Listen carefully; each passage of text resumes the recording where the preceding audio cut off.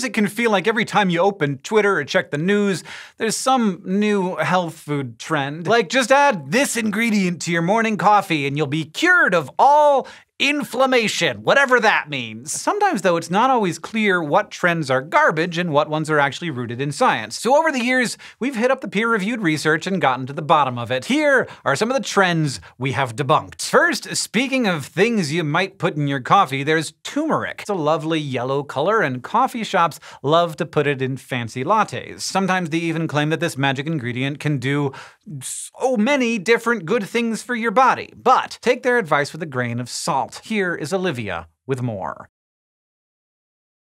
If you've spent any time on foodie Instagrams lately, you're probably familiar with the vibrant yellow of golden lattes. These lattes are usually made with some kind of nut milk and cinnamon, but they get their color from turmeric, a spice that's been used in Indian cuisine and Ayurvedic medicine for millennia. Touted as the next miracle superfood, turmeric has some bold health claims behind it, like that it can prevent and even cure cancer. And while there have been a surprisingly large number of studies conducted on the spice, there isn't a lot of evidence to support its superfood status. The dozens of supposed health benefits of turmeric certainly seem too good to be true. People and even scientists claim it makes your skin glow, improves brain function, can prevent cancer, diabetes, and heart disease, and can even cure the incurables from cancer to arthritis, Alzheimer's, and more. But the studies underlying these claims haven't really looked at the effects of turmeric-heavy diets on health. When researchers study the, quote, medicinal effects of turmeric, most of the time they're actually using concentrated curcumin, an active ingredient in turmeric, or a mix of it and similar molecules collectively called curcuminoids. These are polyphenols, compounds with multiple carbon rings. So they're somewhat similar in structure to the healthy stuff in red wines. And they also happen to be highly reactive molecules, so in lab tests, they might seem like they can do a lot. But there's a lot of contradictory science too. For example, it's often said that curcumin has health benefits because it's an antioxidant, a compound that binds to electron-hungry molecules called oxidants, which can damage cells. But some studies have found it acts as an antioxidant, as it can worsen the damage of these compounds or even cause damage all by itself. Such conflicting findings tend to happen with highly reactive compounds because they don't actually solve a specific biological problem. They interfere with the lab tests being run. Biochemists have even come up with a special name for such annoying molecules. They're classified as pan-assay interference compounds, or PAINs. And curcumin earned that cheeky description because despite over 10,000 studies on the stuff, and more than 120 trials testing it for different medical conditions, there isn't really conclusive evidence that adding turmeric to your diet does anything special. That's partially because the vast majority of those trials were conducted in rats, and it can't be said enough that rats aren't people. While they can be useful to see if something has potential, many rat cures completely fail in us. And the trials that have been conducted in people have had mixed results at best, and vary widely in methodology. Those that do suggest benefits often have critical design flaws, like that they aren't double-blinded clinical trials. Those are the gold standard studies, where neither the experimenter nor the participant knows whether they're getting the drug or a placebo, to minimize the error that comes from bias. And most don't use dietary turmeric, like in a latte. Instead, they stick purified curcumin or curcuminoids in a capsule. The dose in that pill varies from study to study, from as low as 36 milligrams to as high as 8,000 milligrams per day. Curcuminoids make up anywhere from 1 to 4% of turmeric powder, so to get the same amount from lattes, well, let's assume you use a generous teaspoon of ground turmeric to make your drink. That weighs a little over 2 grams and contains anywhere from 20 to 90 milligrams of curcuminoids. So to down 8,000 milligrams, you'd have to drink between 88 and 400 lattes a day, every day. That's a lot of cashew milk. And it's not clear how much of the curcumin you eat actually gets into your bloodstream so that it can travel around and do the things people claim it does. That's because curcumin basically goes right through you. In animal studies, ingested curcumin quickly ends up excreted in feces, which is why you might notice your poops become nice and yellow after you eat curry. And in people, researchers often fail to detect any curcumin in a person's blood, even after they've consumed as much as 12 grams of the stuff. So while there are a few things you can do to increase how much curcumin your body absorbs, like eating pepper or fat at the same time, Even then, it's really unclear if basically any curcumin you eat stays around long enough to actually do anything. All that said, curcumin isn't the only component of turmeric. So it's possible that other things in the spice, either combined with curcumin or alone, could be good for you if eaten regularly as part of a healthy diet. Probably not like cure your cancer good for you, but maybe a little better than the same meals without the spice. And the good news is that turmeric as a food and even curcumin as a supplement are thought to be pretty harmless. So you can sprinkle a large pinch of turmeric on your latte and you probably won't experience any negative side effects, other than maybe some yellow-tinted feces. And whether you're boosting your health or not, at least you'll get a pretty yellow Instagram out of it. Excellent. Yellow-tinted feces. That's what I've always wanted. So long as we're talking about stuff you put into coffee, we might as well mention chocolate. Every now and then you'll hear some food blog claim that you should put dark chocolate powder in your coffee or eat a square of chocolate candy bar every day. But while there is some truth to this, you can probably guess what's up. Here's Michael with more.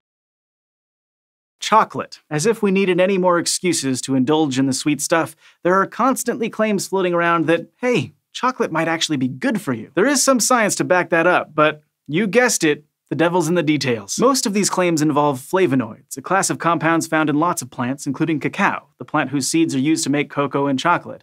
And some studies have linked flavonoids to a decreased risk of heart disease. Some experimental studies, which are considered the best type of study for establishing cause and effect, have shown decreases in blood pressure when healthy adults were given specially developed high flavonoid cocoa drinks or chocolate. For example, one 2015 study found that 100 adults who drank a high cocoa chocolate drink twice a day for 1 month had a drop in blood pressure of around 4 millimeters of mercury, which is a measure of pressure. And a drop of blood pressure of just 2 millimeters has been associated with a decreased risk of stroke or heart problems, at least on average within a population. There are also a few experiments that hint that flavonoids could improve blood flow to the brain, which in turn might mean better brain function. For example, a 2014 study in Nature Neuroscience found that older adults did better on a memory task and had increased blood flow to particular memory centers in the brain if they had a high flavonoid cocoa drink for 3 months. But there are a bunch of other studies that only show changes in brain blood flow and not improvements in cognition. And there are a few key points in these experiments that mean that a candy bar now and then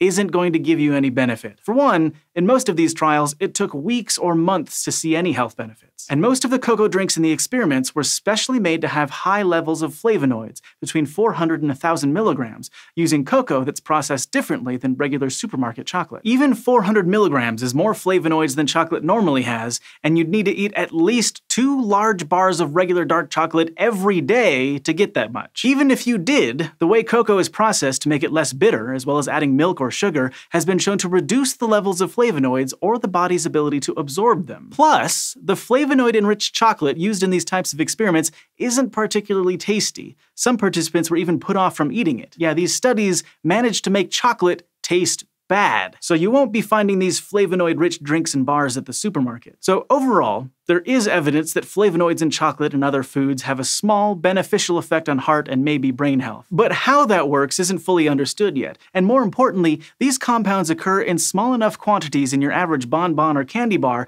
that to get an effective dose, you'd have to eat quite a bit more chocolate than you should. I mean, all the sugar and fat that comes with that chocolate is going to outweigh any benefits. So enjoy chocolate as a treat, but don't expect to be living longer because of it. Well, at least there was some truth to that one. Also, chocolate is very good, and I love it. Now, we couldn't make a video about health food trends without asking about a big one, antioxidants. The obsession with them probably got started because of some seemingly convincing evidence, but the longer studies go on, the less straightforward things seem. It seems like every week there's a news article claiming you should consume more antioxidants, be it through fancy smoothies or science-y sounding supplements. This antioxidant craze goes back a long time to the 80s and early 90s when some early research suggested antioxidants could maybe protect against certain diseases. Food and supplement companies jumped on that research and have been touting the benefits of antioxidants ever since. But the follow-up research investigating those benefits has actually been pretty inconsistent, and scientists aren't totally sure why yet. Health food commercials will give you the impression that an antioxidant is a thing, a healthy thing you should be eating and drinking. But chemically, the word antioxidant is actually more of an adjective than a noun. It describes a range of chemicals and enzymes that can neutralize free radicals, compounds with single unpaired electrons. Free radicals can cause real havoc in our cells, altering DNA, damaging the proteins our cells need to function, and messing with the sophisticated membranes holding everything together. And these free radicals can come from practically anywhere, from the food we eat to the air we breathe. Even sunlight can produce free radicals in our bodies. Now, our cells try to contain them by employing a large network of antioxidant chemicals and enzymes to deactivate the different types of free radicals our bodies encounter. But when the amount of free radicals being produced outpaces the rate at which our bodies can quench them, our cells enter a state known as oxidative stress. Unfortunately, slipping into a bubble bath and decompressing with an episode of Queer Eye is not a viable way for our cells to de-stress, though that does work for my mind. And if our cells stay oxidatively stressed for long periods of time, there can be serious health consequences. In the 80s and 90s, scientists started gathering evidence that cancer, heart and neurodegenerative diseases, the negative side effects from aging could all be linked to damage from oxidative stress, at least in part. Research during that time also found that a Mediterranean diet, which is rich in antioxidants, was associated with a lower incidence of those diseases. Scientists put two and two together and developed the hypothesis that supplementing people's diets with antioxidants might prevent or even reverse the problems associated with these diseases. It's an elegant idea, but unfortunately, it's been difficult to find support for. Researchers began by looking at how supplementing single antioxidant chemicals would affect cells grown in test tubes and saw some promising results. For example, studies showed that chemicals like vitamin E could successfully act as antioxidants to reduce damage from oxidative stress in cell membranes. But when they tried to extend the benefits that they saw in cell cultures to randomized clinical trials with real humans taking those same antioxidants, they found inconsistent effects. For instance, in a study called the Women's Health Study, published in 2005, a group of almost 40,000 women took either a vitamin E supplement or a placebo every other day for 10 years. That is a big study population, which should enable you to see robust results. The rates of cancer and heart disease were unchanged compared to control, but researchers did observe a 24% reduction in heart-related deaths in the group who took the vitamin. Except another study published in 2005, which tracked nearly 4,000 people over 7 years, found that vitamin E supplements increased the risk of heart failure, which would indicate an increased risk of heart-related mortality, the opposite of what the first study showed. And such contradictory claims about antioxidant supplements are so common in the field that it's virtually impossible to take the findings of any individual study at face value. In fact, a meta-analysis of 78 randomly controlled trials with a combined sample size of almost 300,000 people of various health backgrounds found antioxidant supplements to have no net beneficial effect. The one exception for supplements is that a combination of 3 antioxidants moderately reduce the risk of age-related eye disease, which, yay, it's something, we guess. Despite the lack of reliable evidence for antioxidant supplements, though, many studies have found that people who follow diets containing fruits and vegetables rich in antioxidants have lower incidence of diseases related to oxidative stress. So, we can see benefits from antioxidant supplements in a petri dish, and we can see benefits from antioxidant-rich diets in people, but we can't seem to demonstrate any benefit from antioxidant supplements in people. It could be a simple problem of dosage. We may be over or under administering these antioxidants so they're not doing the job we want. It could also be that our cells compensate for the elevated antioxidant levels from supplements by slowing down their own antioxidant production. So overall, in our bodies, the levels don't change. Or maybe it's just that individual antioxidants are not effective at protecting against disease in large organisms. Instead, we may need a wide variety of antioxidants rather than just one at a time. You know how we said that our bodies use a variety of antioxidants? Naturally, that's true of fruits and veggies too. And that variety might help our bodies deal with the wide variety of free radicals we naturally encounter. Each antioxidant compound acts a little differently. So if someone has an excess of a particular free radical, giving a high dose of the wrong antioxidant could be like giving a Band-Aid to someone with the flu. It's just not the right treatment. It might also be that studying nutrition is just plain hard, and we have a whole video on why that is, which we'll put a link to at the end of the video. Whatever the reason, antioxidant supplements don't have much evidence to recommend them. That's even though we know the chemistry, and even though we know having them in your diet is linked to beneficial effects. Our bodies are complicated, and science is weird about connecting dots sometimes, but that's why we do it, to really know what we know. And right now, we just don't know about those antioxidant pills. That's the thing about health research. Sometimes things aren't as clear as you want them to be, and other times the research is actually pretty straightforward. Like in this next example. If you've ever browsed the drink section at your local grocery store, you've probably come across something called alkaline water that claims to mess with your body's chemistry. If that sounds like a terrible idea, it is! But it's all right. Here's Olivia with more about why you shouldn't worry. You may have heard of alkaline water. It's the newest health trend hitting grocery store shelves. These products are essentially just water treated to have a more basic pH between 8 and 10 instead of water's usual neutral 7. And supposedly, they take your internal chemistry from acidic to alkaline, leaving you more hydrated and healthy. Drinking alkaline water can even prevent bone loss and cure cancer, if the health gurus are to be believed. But science doesn't back it up as any kind of miracle drink. The claim is based on an old idea often called the acid-ash hypothesis, that a more acidic body leads to health problems like cancer and osteoporosis. And if an acidic body creates bad health, then making things a little more alkaline could prevent all kinds of diseases. So for decades, folks have been coming up with special diets, and now beverages like alkaline water that are supposed to raise your bodily pH and thereby cure cancer. But there isn't one bodily pH. Human blood has a pH of around 7.4, for example, while muscles are a bit more acidic at a pH of around 6.1. And it's not easy to change those numbers with what you eat or drink. For example, a study published in 2001 is often touted as showing that special diets can tweak internal pHs.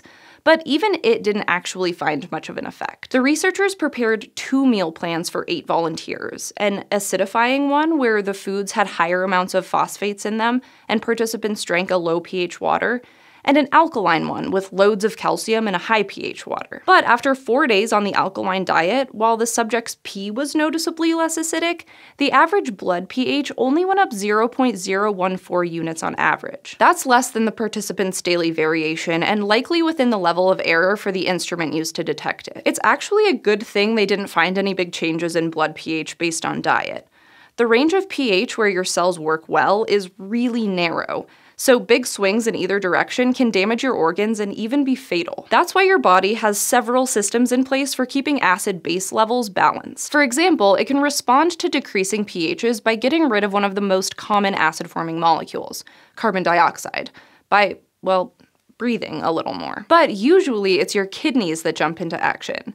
They take whatever you have too much of in your blood and put it into your pee. And that's why urine pH does change based on what you eat and drink. In that 2001 study, for example, the alkaline diet raised the subject's urine pH by an average of 1.02 units. So if you wanted to alter your blood pH by drinking an alkaline beverage, you'd have to interfere with your kidneys, which, just to be clear, is a really bad idea. And other parts of the body also regulate their local acidity, either by making acidic or basic compounds or by throwing whatever they don't want into the blood and letting the kidneys take care of everything. That means that your urine is pretty much the only bodily fluid you can alter by chugging alkaline water, with one other exception. You do have some external control over the pH of your stomach, at least temporarily, because you can directly neutralize some of the acid there with what you put in it. And that's why alkaline water might be effective against one particular health issue: acid reflux. Acid reflux is thought to occur because acidic stomach juices activate a digestive enzyme called pepsin. If there's too much pepsin, or it sloshes up into your esophagus or other places it doesn't belong,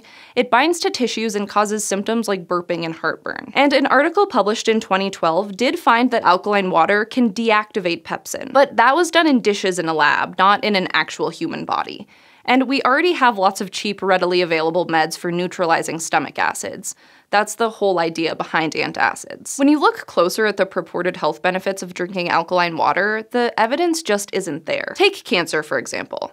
Some scientists notice that tumorous tissues are often more acidic than healthy tissues, which is likely where people got the idea that reducing acidity could cure or prevent cancer. And if that were the case, you'd think that bladder cancers would be especially susceptible to alkaline diets because urine pH can actually be influenced by what we eat. But a study of over 27,000 men from Finland in 2005 found that a lower urine pH didn't significantly increase the risk of developing bladder cancer. Similarly, many have claimed that alkaline water can prevent or help treat osteoporosis, a disease where bones become less dense and more likely to break. That's because if your kidneys slack on the job, another way your body can buffer too much acid is to pull calcium and bicarbonate from bone, and less calcium means less bone mass. However, a study from 2010 found no association between urine pH and a subject's bone mass density, or how many bones they broke, and meta-analyses have failed to find any connection between excreted acids and bone health. So for all the conditions drinking alkaline water might prevent,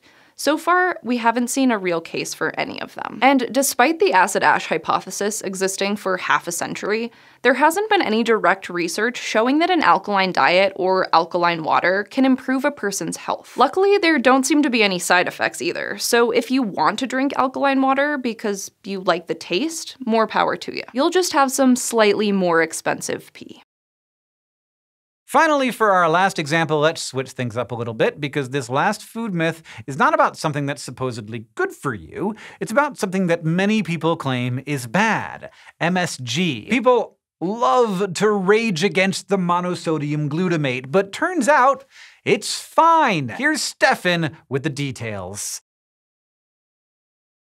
Foodies can't stop talking about umami, the savory taste that's taking over the culinary scene, and which, along with sweet, sour, bitter, and salty, is one of the 5 basic tastes that our tongues perceive. But if you're a fan of Chinese takeout, you've been team umami from the get-go. That's because MSG, the flavoring often associated with American Chinese food, is umami in its purest form. And while you might have been told it's bad for you or causes the so-called Chinese restaurant syndrome, science disagrees. As much as we associate MSG with Chinese food, there isn't anything inherently Chinese or even Asian about the compound. MSG stands for monosodium glutamate, the sodium salt of glutamate. It's an amino acid that the human body can synthesize, but that we also get from our food. Like other amino acids, glutamate is an important building block for proteins, and it also helps nerve cells send signals to other cells in the body. It's the most abundant excitatory neurotransmitter in vertebrates. Since it's so important for our bodies, it's not surprising we've evolved a taste for it. We have umami-specific receptors on our tongues and in our stomachs, and these drive our love for foods that contain glutamate, like tomatoes, mushrooms, and aged cheeses. And umami-rich foods have been staples in human diets for forever. For example, historians call the concoction known as garum, an umami-filled sauce made from fermented fish guts, the ketchup of ancient Rome. And we've been concentrating available naturally occurring glutamate by sun-drying tomatoes and curing meats for centuries, long before we knew what amino acids were. Even babies seem to like MSG, which makes sense, because human milk is naturally rich in glutamate. But purified MSG wasn't a thing until 1908, when a Japanese chemist realized that the base made from kombu seaweed in his soup imparted a delicious flavor that wasn't one of the 4 previously established tastes. He soon isolated the crystalline salt of glutamate from the kelp, striking culinary gold. He called the crystals Ajinomoto, which means essence of taste, and it wasn't long before MSG became commercialized. In Asia, it was branded a staple for any modern cook, and quickly became ubiquitous in kitchens across Japan and China. By the early 1930s, it had gone global, with companies like Heinz and Campbell's adding MSG to their products. And even the US military hopped on the MSG train. During World War II, the Army used the best available food science to develop nutritionally dense rations with long shelf lives, called K-rations. But soldiers hated them because they were super bland. So in the late 1940s, they started adding MSG to them, and suddenly, they weren't so reviled. Our universal love for MSG isn't just from its savory goodness. Studies have shown that umami functions as a flavor enhancer, creating a harmony between various flavors and aromas, and adding a sort of dimension to both, a phenomenon known as umami synergy. That sounds kind of nebulous, but consider a 2007 study published in the European Journal of Neuroscience. Researchers at Oxford University had 12 volunteers sip an umami drink made of water, MSG, and the nucleotide inosine monophosphate, while sniffing a vegetable aroma. On their own, both the umami drink and the vegetable aroma were considered unpleasant and bland, but when combined, they were rated higher, and they just seemed to go go together better than a salty drink paired with the same smell. What was really telling, though, was that brain activity maps showed that way more neurons associated with flavor and pleasure were lit up from the combo than would have been estimated by adding up the isolated effects of each. Given all this, you might be wondering why companies now proudly proclaim their food doesn't contain MSG, or people say it makes them sick. Well, while our love of MSG comes from biology, a lot of people's aversion to it seems to have roots in something else entirely: racism. It all started with a 1968 letter to the editor of the New England Journal of Medicine, describing the author's and his friends' so-called Chinese restaurant syndrome, following the consumption of Chinese food. It included symptoms like heart palpitations, generalized weakness, and radiating numbness. The idea took hold, spurring years of biased science based on the flawed assumption that Chinese restaurant syndrome was a real thing, and that MSG caused it. Subsequent animal studies seemingly confirmed the idea, but these often consisted of injecting super concentrated doses of MSG directly into creatures' abdomens, which isn't exactly a scientific approach to determining the effects of MSG sprinkled into saucepans. More recent research on MSG aversion has taken into account the xenophobia and racism that fueled it. And over the last 3 decades, a number of double-blinded, placebo-controlled studies, including studies of subjects with reported sensitivity to MSG, have failed to find a reproducible response to ingesting foods with MSG. A much more likely explanation for feeling crummy after Chinese takeout is the nocebo effect, where you feel sick simply because of the belief that something will make you ill. Fortunately, scientists are one step ahead of the haters. Investigation into the potential health benefits of MSG is ongoing, with research suggesting it can help increase salivation and appetite in the elderly, increase satiety and therefore reduce caloric intake in those trying to lose weight, and help impart flavor while reducing overall dietary sodium. So yeah, MSG doesn't deserve its toxic reputation, and you don't need to avoid your favorite restaurant just because they use a little. So there you have it, from turmeric to MSG. There's a lot of misleading claims out there, but usually, if you just give those headlines a critical look and find out where they got their information, things get at least a little bit clearer. And I'll tell you one thing, the best nutritional supplement is a grain of salt. Thanks for watching this episode, and thank you to all the patrons who have helped make this content possible. We've done a lot of episodes over the years, and we've been able to do that, and we are able to keep going and trying new things because of you. If you want to learn more about supporting the show, you can head on over to patreon.com/SciShow.